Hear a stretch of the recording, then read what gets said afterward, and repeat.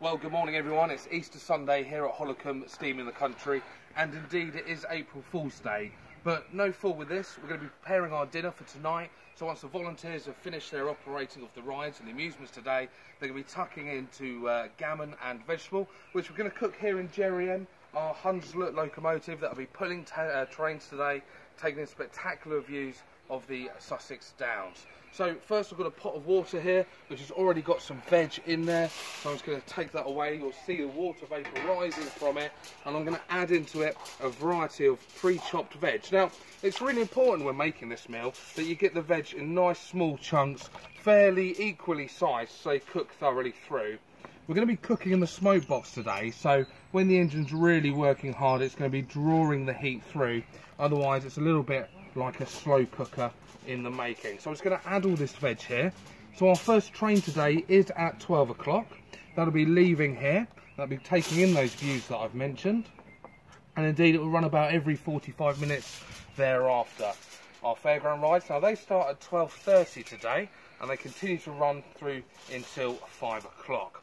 So that's me finished with the veg. I've added all the veg into the pot there.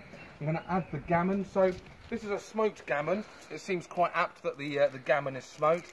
I'm going to add that into the pot as well. There we go. That's in there neatly. Get rid of that down there. We're going to add the lid, keep the heat in, and we're going to cover it with a tin foil. So as I say, it's no April Fool's. You'll be able to come and listen later on. The train crew will be able to show you the dinner in there as well, and hopefully you'll be able to smell the gammon and the veg permeating from the smoke box. So make some noise when I put the foil on. So that should probably be enough. Get it nice and tight on there.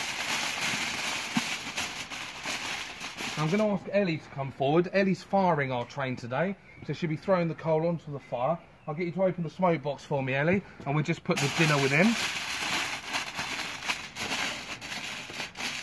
So crimp it down nice and tight.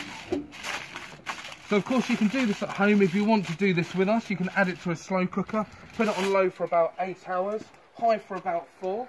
As you can see, it's already really hot in here. So I'm going to place that in there now, and that's where that's going to cook for us. So as I say, first train rides at 12 o'clock, come and have a smell. Happy Easter everyone.